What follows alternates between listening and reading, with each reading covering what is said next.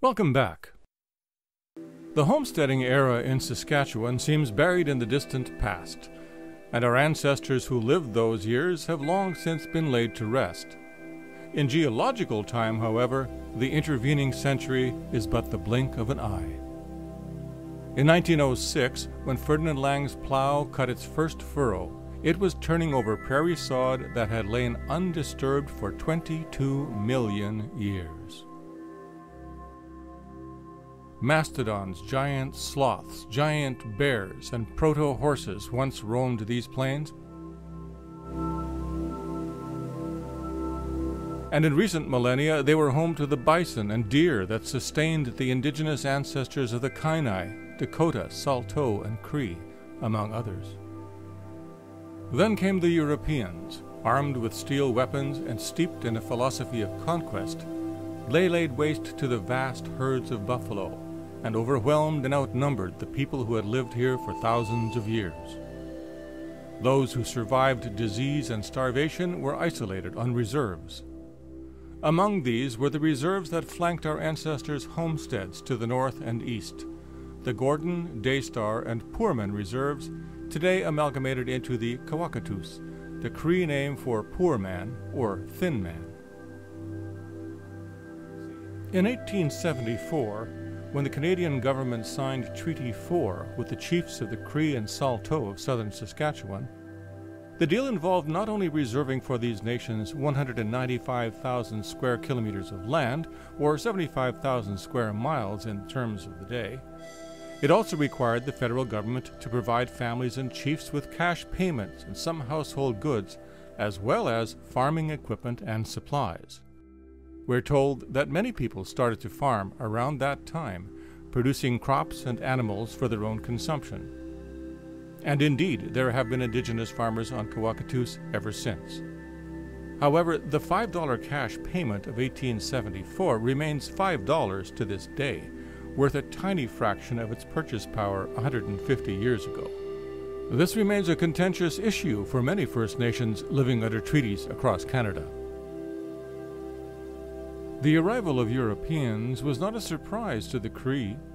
Their oral histories had foretold their coming. This would be the first time our family would meet indigenous people, but the Cree and Saulteaux had been dealing with Europeans for decades. All this is by way of partially setting the stage for our extended Lang family's arrival on the plains. When Ferdinand Lang, his son John, and son-in-law Anton Degelman and their families left Winnipeg to claim their free land to the west, their progress tracked the immigration policy established by Prime Minister Laurier and his minister Clifford Sifton, neither of whom spoke German or Ukrainian, nor did many of their civil servants. So, to manage thousands of non-English-speaking immigrants, the government hired fluent intermediaries, and for the German-speaking group that was ours, they found one John Wolfe.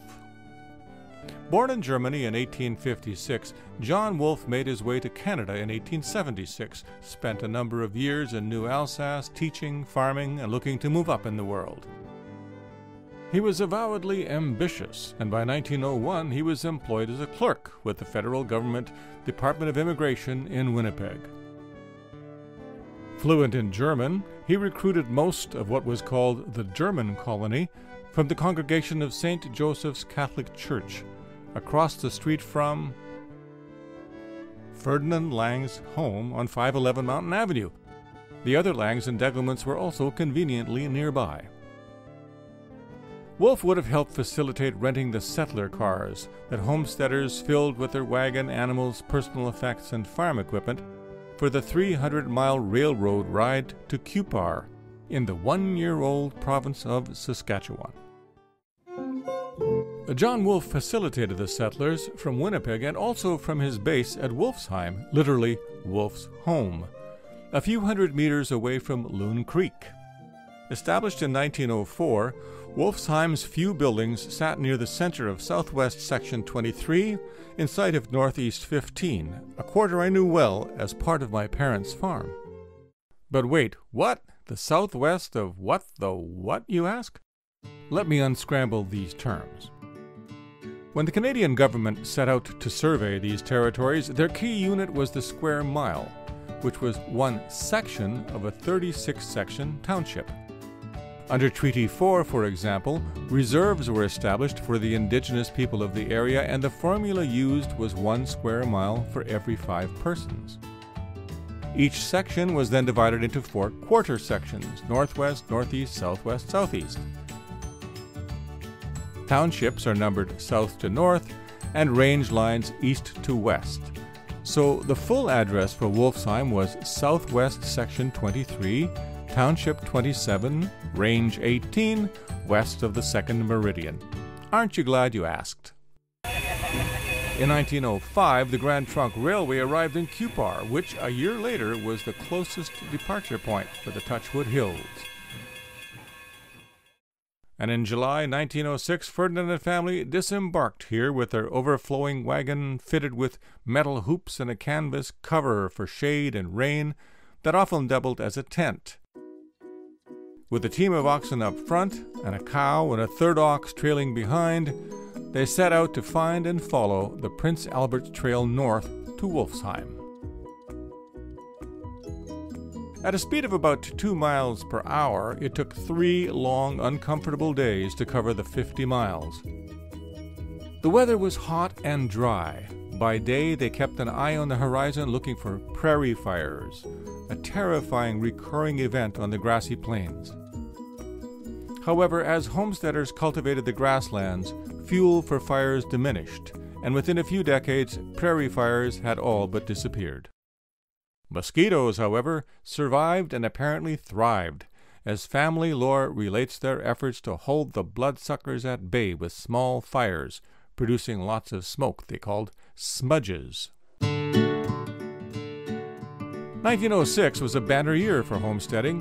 When homesteads had come available in 1903, most were snapped up by speculators, often young men who cobbled together the $10 registration fee and dreamed of making a bundle reselling their claim. Most did not anticipate the brutally hard work involved, and for many, just surviving the harsh winters proved too challenging. And so by 1906, the majority of them failed to qualify for their patent or ownership. You see, the land wasn't exactly free. Once registered, a homesteader had to reside on the land for 3 years, build a dwelling and outbuildings, and show increasing acreage under cultivation. Failing that, the land reverted to the Crown and became available for another homesteader. The Prince Albert Trail led them to Wolfsheim, right across a quarter that 25 years later would be part of my family's farm. And had it still existed, Wolfsheim's few buildings would have been visible from the middle of a slough along our fence line, where my brother and I once managed to get our John Deere AR tractor stuck to the axles in the mud. But I digress.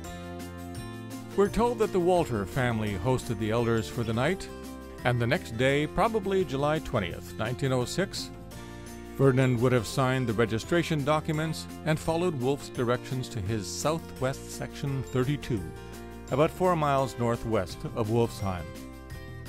But first, they would have veered a bit south and stopped at Southeast 20, where Ferdinand and Catharina's eldest son, John Lang, had arrived a few months earlier. John likely had a sod house under construction near this farmyard. A few years later, he built the main part of this house, which is still occupied to this day. When Ferdinand arrived at Southwest 32, the first tasks involved building a habitable shelter. Ferdinand and his sons were experienced builders, but here there was no lumber. And buying it involved several days of travel by oxen to and from Cupar. So for now, local materials had to do, and that meant building a sod house. Prairie sod was laid around a crude framework of sticks of aspen, and the roofs were thatched with slewgrass bundles woven into a lattice of sticks. Despite their primitive appearance, we're told sod houses were quite warm in the winter and cool in the summer. Interior walls were usually coated with lime, and the floors were initially flattened dirt.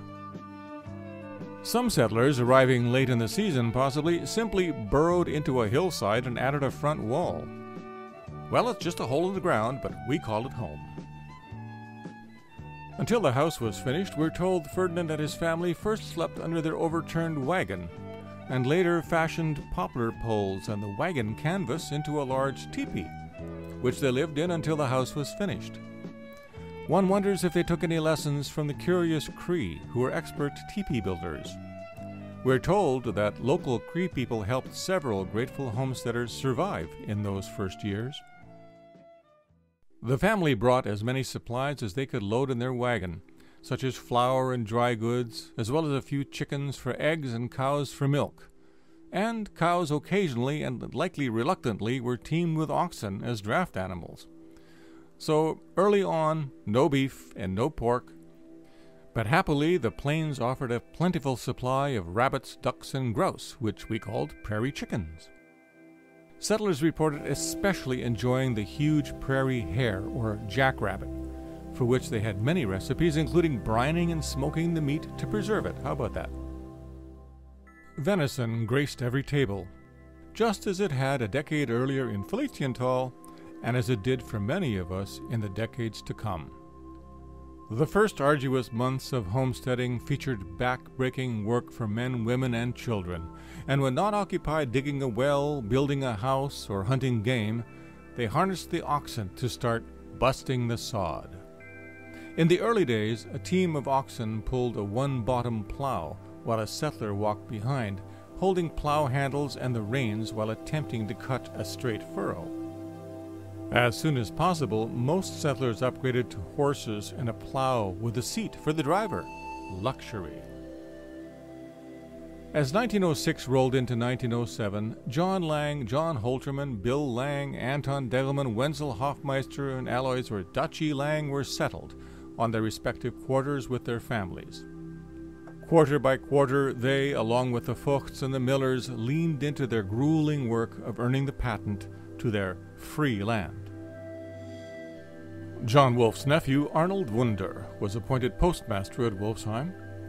John Miller managed the local postal delivery, and a collection of farmers petitioned for and received permission to build a school, which they named Wallenstein, after a 15th century Bohemian general, and soon it was filled with Bohemian Sodbusters, children and grandchildren, of which, many years later, I was one. The Homestead Acts instituted by democratic governments in Canada and the United States represented a revolutionary approach to colonization. The policy of offering free land to peasants and farmers represented a radical shift from the previous practice of autocratic monarchs granting vast tracts of land to European aristocrats, as was the case in South and Central America, where persistent attempts at land reform and redistribution have seen minimal success to date. There, the rich kept the land while the peasants who worked it remained landless. On the Great Plains, however, with hard work and good luck, homesteading farmers created wealth for themselves and their descendants, and, aside from continuing work on resolving indigenous land claims, the issue of land reforms was avoided. In the next episode, the Grand Trunk Railroad arrives, Raymore and Quinton are established, and the Bohemian Sodbusters brace for a looming war that would pit their old country in deadly combat with the new. Thanks for watching.